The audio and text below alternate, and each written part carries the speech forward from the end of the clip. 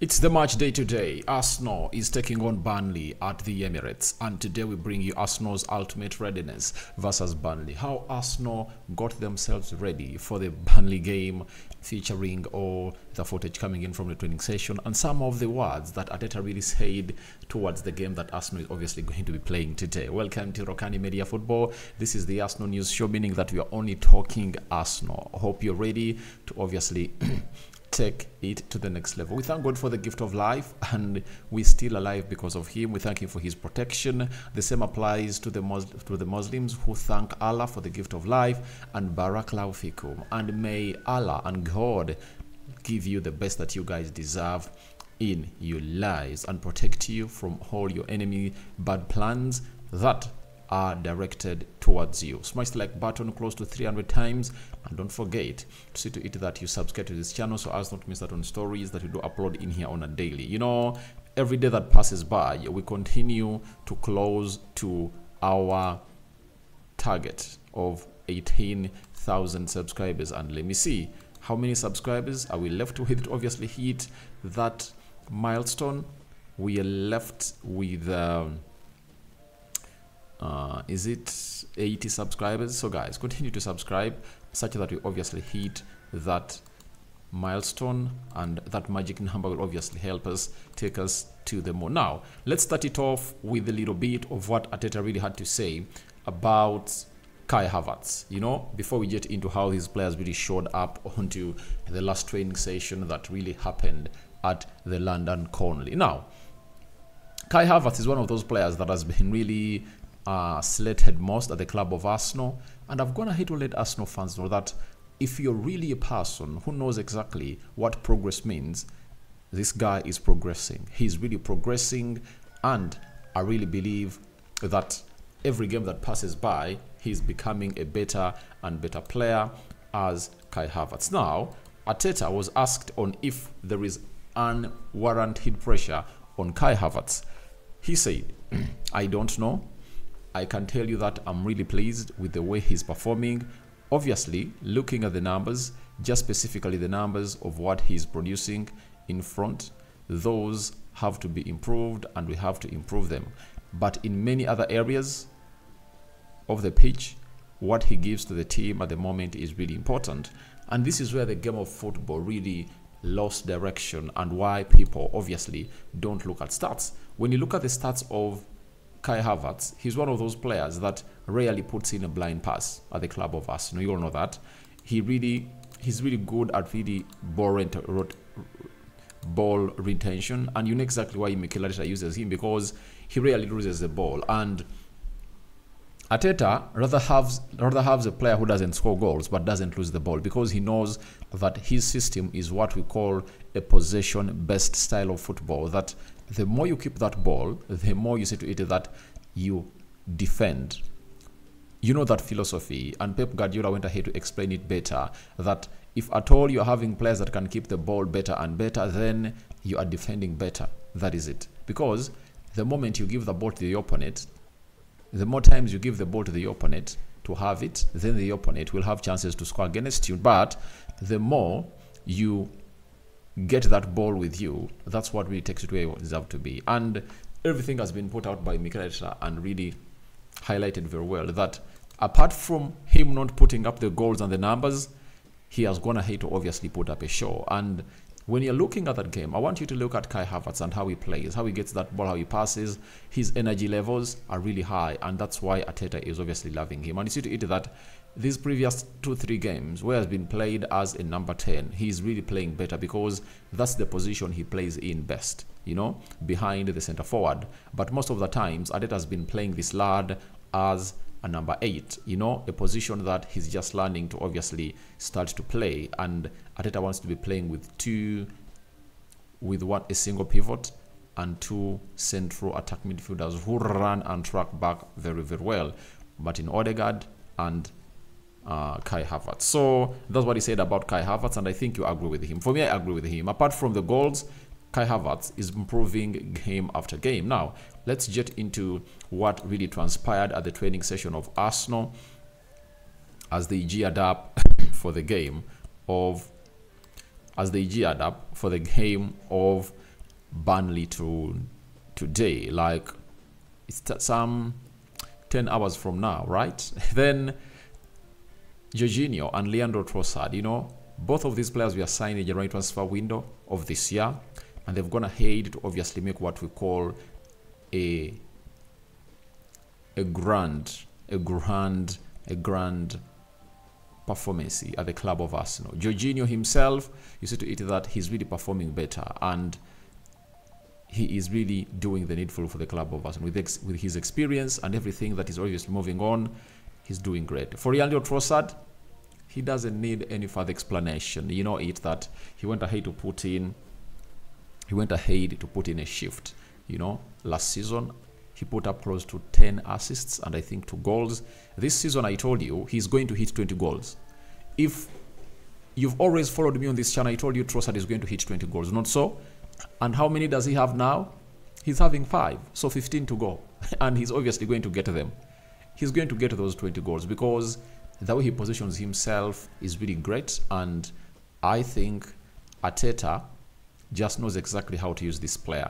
He's really one of those players that's proven that every time he's needed, he comes in through. This is Fabio Vieira and Martinelli all smiles at London Conley, and he also see to it that the future of Arsenal is bright. Every time I see Martinelli 22 years of age, Fabio Vieira I think is 22 years of age, you know, you just get to know that the future of Arsenal is really bright, and you cannot obviously not give Arteta credit for building a squad like that.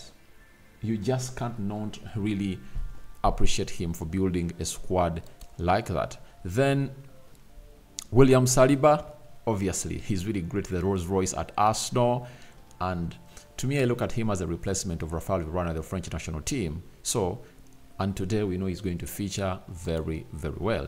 This is El Nini, obviously touching his head in disbelief during the last training session at the London Conley. Then Eddie Nketiah is back. So he's back, and we want to see very keenly out of those players that have been injured who have gone ahead to take part into the training session of Arsenal. Eddie Nketiah is back. Remember, he missed out on the tie of the Sevilla game, and it was Leandro Trossard who led the line and led it very well. And you never know, he might lead the line straight away or come off the bench, but they still have other options that can lead the line or lead that focal point. That is Trossard and Kai Havertz. Welcome back, Eddie Nketiah. Then Declan Rice, a man proving that he's worth £105 million. He has gone ahead to transform that midfield of Arsenal, and he's doing wonders all over. That is Declan Rice in there for you, getting ready for that game. This is Zinchenko, a player that is really ready for action, and he loves the game and he loves winning, transforming Arsenal's culture, and he's really doing the needful for the club of Arsenal. That is Zinchenko urging up his fellow players in training to obviously do the needful.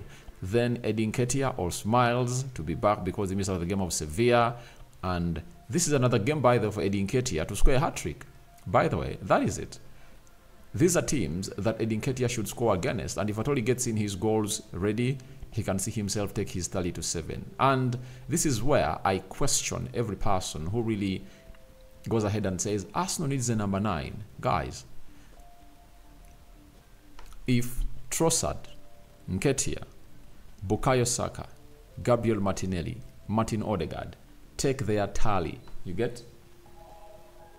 Take their tally to 20 each. Those will be 100 goals for Arsenal. That means no one can stop them from winning the league. Last season, Arsenal was just 5 goals less from Martin Odegaard. I'm talking about each player, from Martin Odegaard, Bukayo Saka, and Martinelli. If those 3 added just 5 more goals to the number of goals they scored to reach the mark of 20, no one would have gone ahead to really stop them. This time round, they're really having lots of players, they're really scoring in goals, and they're really ready. And Eddie Nketiah is one of those, taking his tally to 5 into the Premier League, and he's also left with 15. All these players, Bukayo Saka, I think Saka is having 6, right? So he's left with 14. Odegaard is having, I think, like 4, meaning that he's left with 14. Martinelli is having, I think, 2 or 3.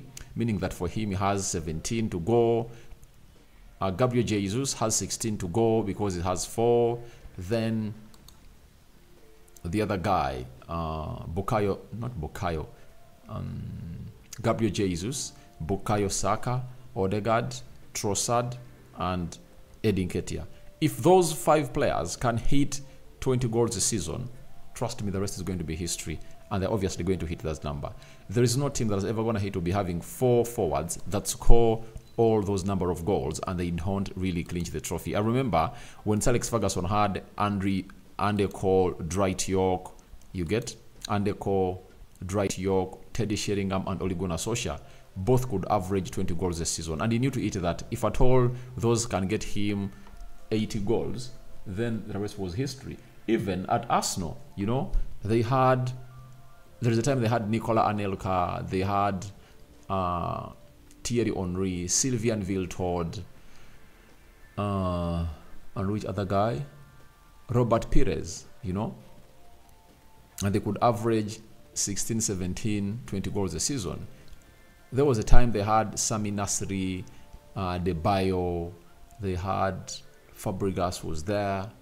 So every time that happens, then you obviously get to know that things will go on as planned. Declan Rice, obviously doing the needful during the training session at Arsenal and making things happen there for you. Jorginho and Mikel Arteta, obviously Jorginho doing the magic in front of his gaffer Mikel Arteta, a player that he admired way back when he was still at Man City. Tried to sign him, and the player snapped Man City and went to Chelsea, where his former manager at Napoli, that is Mauricio Sarri, was really playing. Jorginho passing, you know, this guy can pass, you know, he's a press-resistant player, and we've gonna hate to see his importance. Big Gabi, Gabriel Magalhaes, obviously one of those players that I don't really believe is starting today, though if he starts, I won't be surprised. Is it Shozi Dobry? All right, those are some of the academy players taking part in the training session of Arsenal. Mikel Arteta issuing orders to the players of Arsenal, and this time particularly he was obviously talking to Declan Rice and telling him, this is what I want you to be doing, and doing the needful. By the way, kudos to Mikel Arteta. He's one of those managers that are going to hate, obviously, fulfill their promise to Declan Rice. Remember, when he was going to sign Declan Rice, we are told that Arteta called Declan Rice and told him, I'm going to make you a better player. I'm going to make you the best CDM in the world. And for that, there is no doubt that Arteta is doing it. He's looking more totally a different player than how he looked when he was playing at, what's the side? At West Ham, we all know that, and he has gone ahead to prove us right. That is Mikel Arteta. And for that, for me, I was never surprised, because I knew to it that Mikel Arteta, a player, the midfielder he was, I think he knows exactly how to make Declan Rice a better midfielder, you know, and he played in this league for like 20 years, and he knows exactly what that is all about. Gabriel Magalhaes and Jorginho having a word together, then Jakub Kiwior, right? Trying to do the needful and obviously go in for tackle. This is Edin Nketiah, and this is Mikel Arteta. There is a photo I've not yet seen. All right, yeah, there are some photos I don't gonna hate to see, and this is how they were in the gym. Kai Havertz and Gabriel Magalhaes, then Gabriel Martinelli, obviously during the gym training session, and Tomiyasu back ready to obviously face off the side of Burnley. Remember, he walked off the field of play when he felt a discomfort in one of his body parts, but he's back. Zinchenko and Elneny obviously doing the stretch-ups during the gym. This is William Saliba, I see Leandro Trossard in the mix, and obviously stepping onto the field of play to take on the responsibility. Jorginho warming up, Jorginho all smiles, and Mikel Arteta trying to take a shot, right? Hope you're really ready on how everything is obviously happening there. So that is it coming in from Mikel Arteta, and allow me end it at this, such that we get ready for the next stories as we really prepare you to get ready for the game of Burnley. Your thoughts on Arsenal's ultimate readiness versus Burnley are welcome in the comment section below. Don't forget to obviously tell us what your thoughts are about this beautiful fixture. We sign out for now. See you later. Good morning.